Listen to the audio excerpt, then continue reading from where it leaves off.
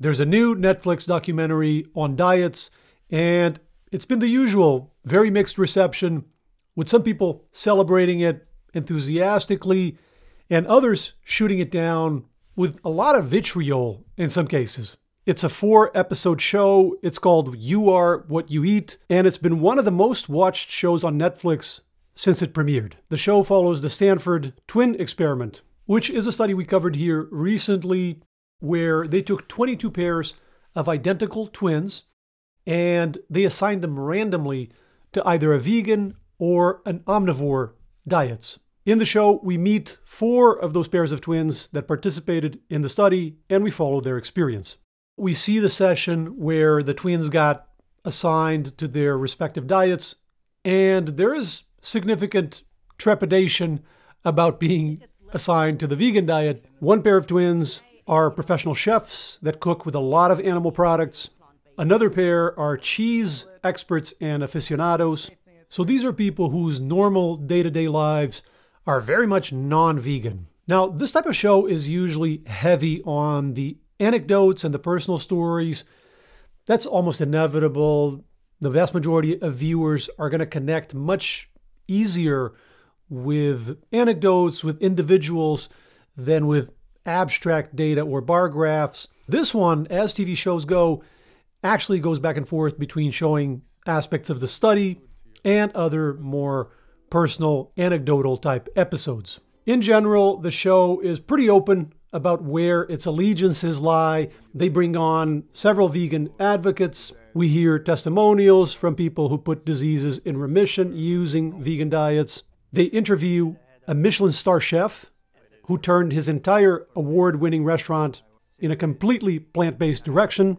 They even feature the CEO of Impossible Foods and the founder of a brand of vegan cheese. I think it's fair to say it's not really a show about nutrition science per se. It's a show about vegan diets, about veganism, about plant-based diets perhaps. And the showmakers are pretty obviously excited, enthusiastic about vegan diets and are sort of extolling them through this show. Now, we hear a couple of common scientific claims. In the section about cheese, we hear this idea that casomorphins are addictive and that this is why people struggle to give up cheese. I've heard this claim made a number of times from different vegan advocates, but I've never actually seen any scientific evidence for it. So I tried to look, and I couldn't find much in terms of compelling evidence in humans. There are studies of casomorphins in lab animals like rats, for example, but I haven't seen anything showing an addictive property. One study even concluded milk products containing casomorphins are not likely to become the focus of addiction. So if the evidence is out there in human beings, I'm open to it. I haven't seen it yet.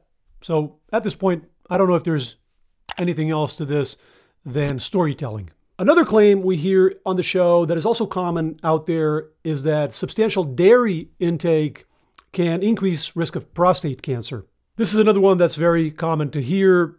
There is truth to it. There is a link between dairy intake and increased risk of prostate cancer, but what's almost never mentioned is that there's also a link between dairy intake and other types of cancer, specifically breast and colorectal, but in the opposite direction. So people who consume more dairy tend to have lower risk of those specific types of cancer. In fact, if you look at the guidelines from the American Cancer Society, there's no specific recommendation for dairy in either direction, recommending or discouraging, precisely because the data on cancer is mixed. So I'm not a big fan of this type of communication where you tell the public one side of the coin, you don't show them the rest. I'm not sure how this is empowering or how this helps people make educated decisions. Let me address real quick why I think this is so dangerous and so counterproductive. Because I know what the psychology is. I've heard this many times, and I know we're going to get some comments below saying, hey, they're getting people to eat a healthier diet. Why do you have to attack these people? Why do you have to nitpick so much? First of all, it's really ethically dicey to try to get people to do something by selectively showing them facts or by stretching things and giving them inaccurate information. That's shady enough as is. But even if we leave all of that aside, this tactic backfires massively. When people realize that some of the information is inaccurate or incomplete, kind of selective, they just dismiss the whole thing. Most people don't have the time to go investigate each topic in detail. That's why they're watching a documentary. So they're going to lump everything together. And can you blame them? I don't. So they hear about the Stanford randomized trial with twins. Oh, that was in the same show that also made those exaggerated, unreliable claims about dairy. So maybe that's all bunk. Oh, that same show also brought up climate change. So maybe that's entirely a hoax, right?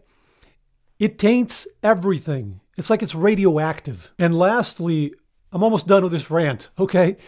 Everybody else is going to use the same playbook to sell every diet on the internet, every supplement, every wellness fad, things that you're going to find are really dangerous and really questionable, but you're not going to have any moral authority to criticize if you supported the same tactic when it was applied to the diet that you happen to like.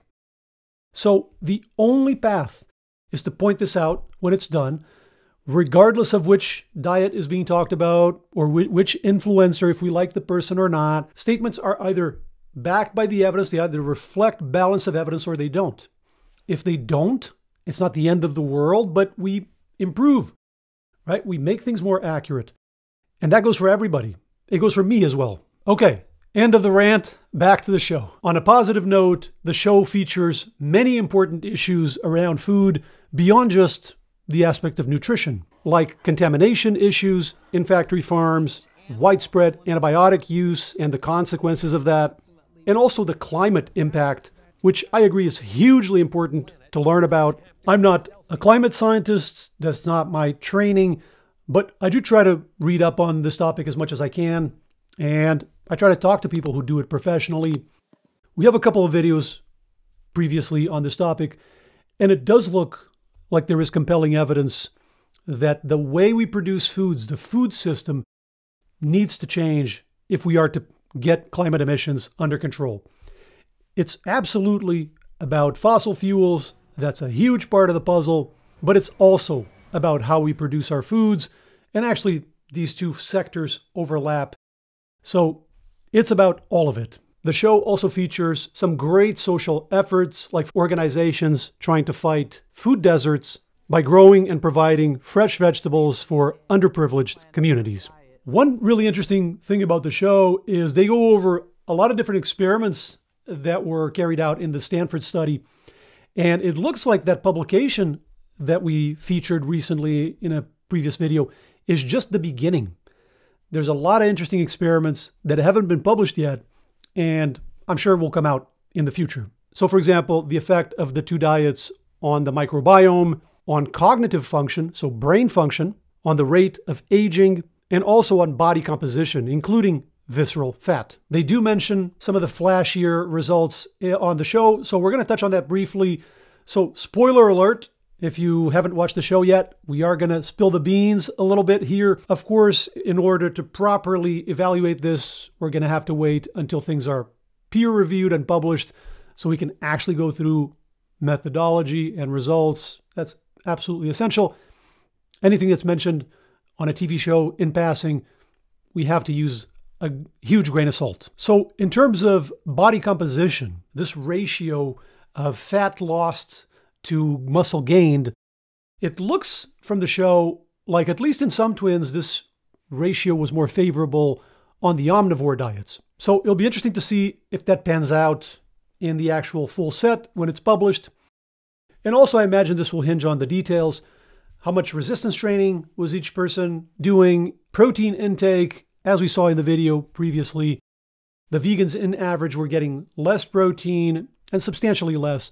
So that's an obvious thing to bear in mind when we're talking about body composition. They also had a more novel, a more original experiment in there, and that honestly seemed tailor-made for a Netflix show. They had the participants watch porn, and as they were doing it, they took pictures of their genitals. I am not kidding. They actually did this, and they used those pictures to assess the temperature of their nether regions. So they're kind of gauging the blood flow to those zones. So it's a measure of arousal, really. Now, it looked like only the female participants went through this specific experiment. There's probably a technical limitation where you can't tell temperature differences in males, maybe, or maybe the males are always aroused, so you can't tell the difference. All right, it's been real, everybody. I think I'm getting canceled. It looked like all of the females improved. There was more blood flow after the experiment, after the 2 months. The investigators suggest that this is because they were all exercising. That's certainly possible. Also, they were all on diets that are pretty clean, probably better than the diets they were on before the trial. So that's another possible explanation. And it looked like the twins on the vegan diets improved even more. Now, they only showed 2 pairs of twins, so we really can't make anything of it.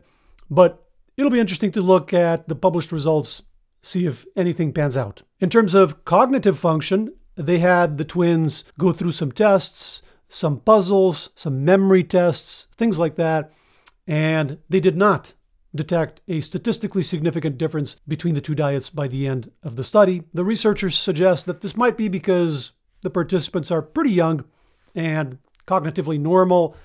They look like they're mostly in their 30s and 40s. So maybe if you look at an older population that's starting to decline a little bit cognitively, maybe you'll pick up something. And then in terms of the microbiome, they did detect significant differences. I think that's more expected. We know the microbiome can change rapidly with diet. So for example, the twins on the vegan diets had more Bifidobacteria in their microbiomes. Generally, in the microbiome literature, Bifidobacteria are seen as health-promoting bacteria.